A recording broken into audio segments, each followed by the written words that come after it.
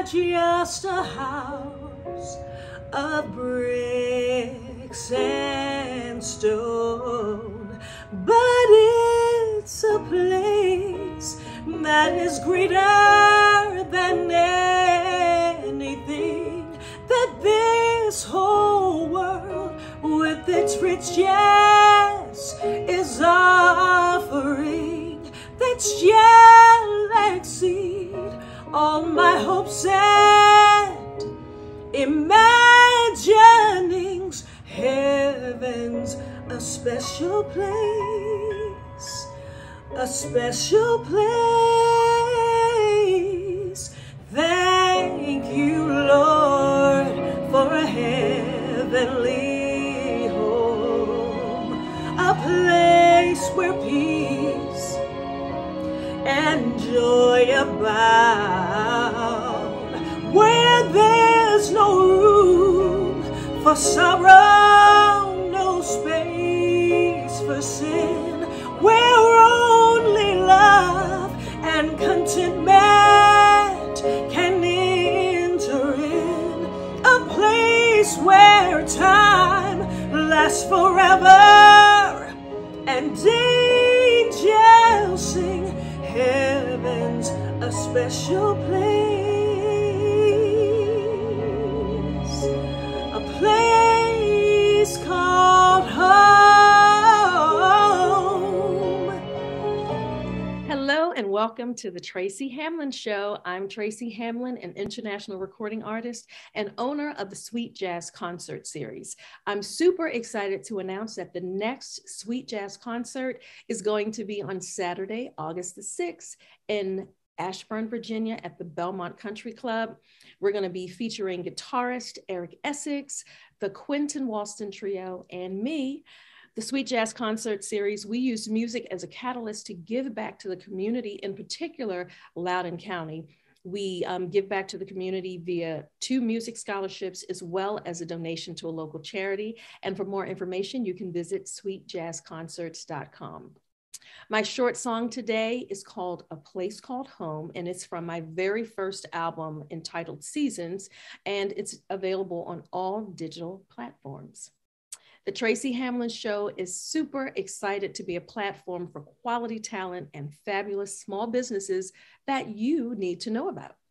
On today's show, I'm delighted to have composer, pianist, and music educator Quentin Walston. But first, we're going to kick things off with an amazing small business owner and voiceover artist from Loudoun County, Virginia.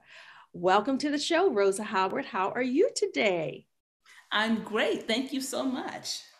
We're very excited to have you here. So first, can you tell us what is a voiceover artist? Sure.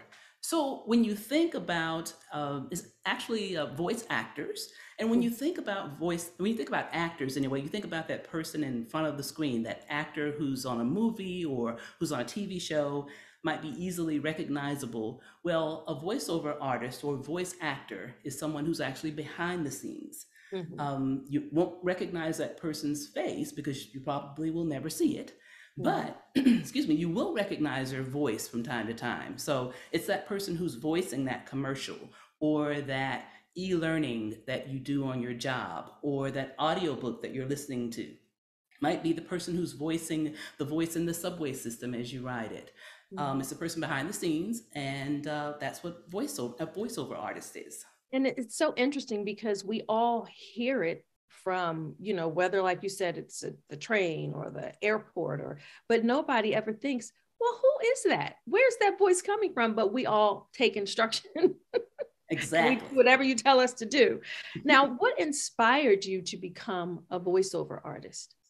Well, my inspiration came from, I completed 30 plus years of good government service in the federal government. I retired and I started thinking, what do I want my second act to look like? Mm-hmm. And I wanted that to be something that I loved, something I really enjoyed doing. And I wanted it to have flexibility, and I wanted not to have to punch a clock, not a 9 to 5. And I started thinking, what do I really, really love to do? And I love the performing arts. I've always loved singing and I've always loved acting. but didn't get to do much of that in the federal government.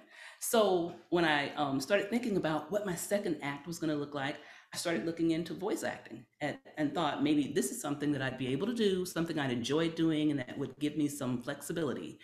And that was basically my inspiration.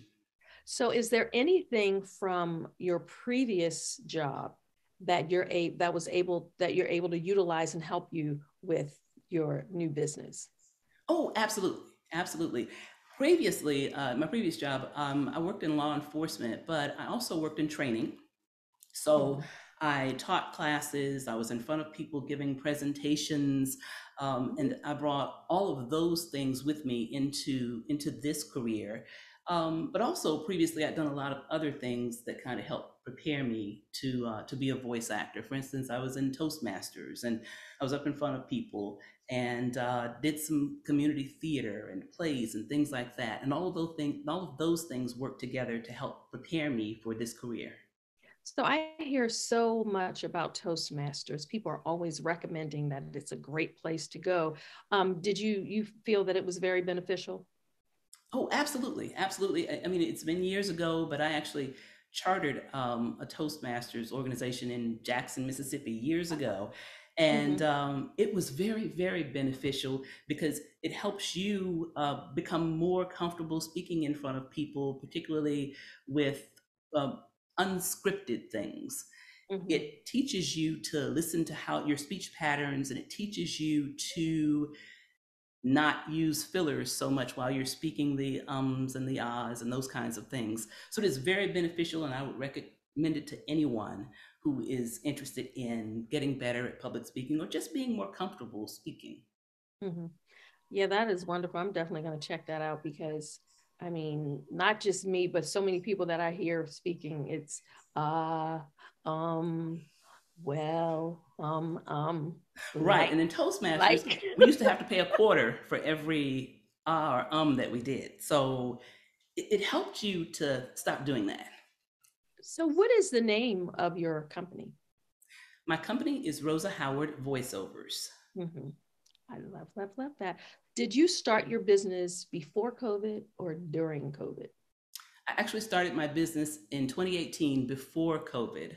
Hmm. And, while a lot of industries I know took a big hit during COVID and things kind of slowed down, we kind of ramped up in this industry a little bit because there was so much work, so many things coming out where we were voicing public service announcements, Hmm. things like that. So I really didn't take much of a hit during COVID, but I did start in 2018. So when you're recording these commercials, you're doing everything just basically from your home, not necessarily in a recording studio. Yes. And, years and years ago, voice over work was done in the studio Hmm. well before I came into it. But now, if you don't have a recording studio in your home, you might not be very successful in this industry right now, Hmm. especially since COVID, right? When COVID happened, everything kind of shut down, studios shut down, people weren't recording.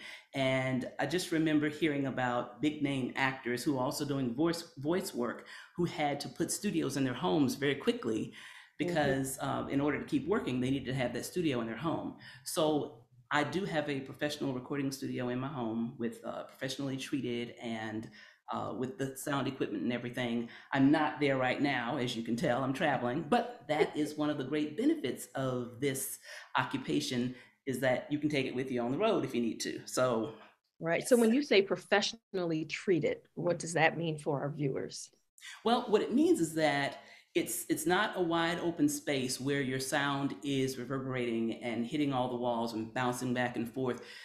It has a special acoustic treatment on the walls and everything, so that when I'm speaking and doing commercials, what they're hearing is my voice, and they're not hearing echoes, and it doesn't sound like I'm in a tunnel or a hole or something. Right. That's what it means to have a professionally treated space. So when deciding to become a voiceover artist, how do you prepare? What kind of training do you have for this? You know what? Because I've had people call me or email me, and I'm happy to talk to anyone about this. And what I always tell them is start out with research. There are so many free sources of information out there through the internet, through Facebook groups, especially Facebook groups, other groups that you can just research, because you need to understand what the industry is all about. And you need to understand about, you need to understand how not to get into some not financially beneficial situations, because in any industry, you know, there are people out there that might take a little advantage. So you need to do your research so that you understand where you need to go and what you need to do to make this work for you. Now, once you've done your research, I would suggest that you get a vocal coach. You get a voiceover coach, someone to help you understand the industry better. Taking all the research that you have, that's going to lead you to your vocal coach, someone who's reputable and has a good reputation in the industry. But that vocal coach is going to teach you about delivery. You know, I hear a lot of people say, hey, anybody can do that. It's just reading. And it's not just reading. It's called voice acting for a reason, because you have to know how to deliver lines. You have to know what emotions that you're trying to express in the piece. And you have to get all of that across in a short 30-second, 60-second, sometimes 15-second time span. I'm going to interject just for a quick sec, because it's time for us to go to commercial break, but I definitely want to pick up where you left off. So we are chatting it up with voiceover artist Rosa Howard. We're going to take a short break and we'll be right back for the Tracy Hamlin Show.